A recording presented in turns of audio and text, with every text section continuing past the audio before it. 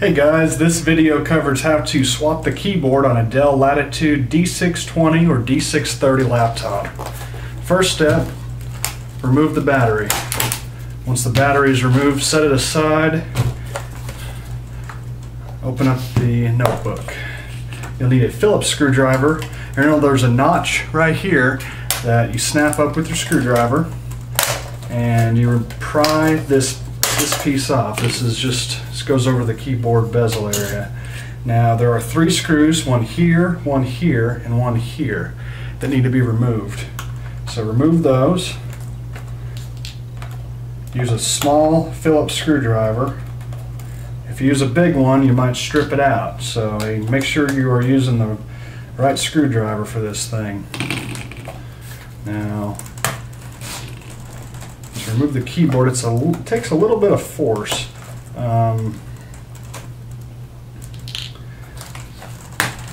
You kind of have to pull it this way, I guess, and release it from this clip right here. This one's a pain usually.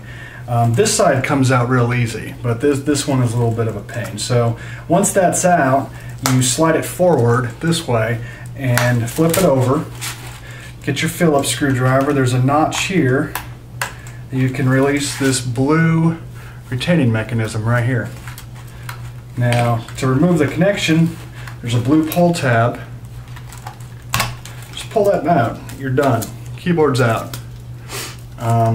So to put it back in, put your new keyboard in, just line up the connection there. Line that up. Slide that blue mechanism in there. Now you need to line these bottom pieces up, these clips. Line them up, make sure they're in there, and make sure this lines up and snaps in there.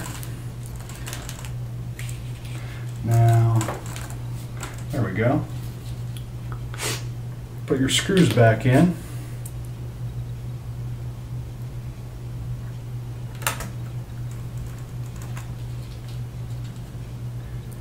If you happen to lose a screw deep inside this thing, you can usually flip the laptop upside down and kind of rattle it out. If you still can't get it out, definitely don't turn it back on, because then you'll probably need a new motherboard if it shorts the thing out. So to put this bezel back in, you'll notice it has little notches right here that have to be lined up first. Kind of angle that in there like that, and work your way from left to right. Get that clip right there. Get this clip near your power button. There's a clip right in this area, and finally this end right here. This takes a little snap action there, but this should be flush. Now put your battery back in.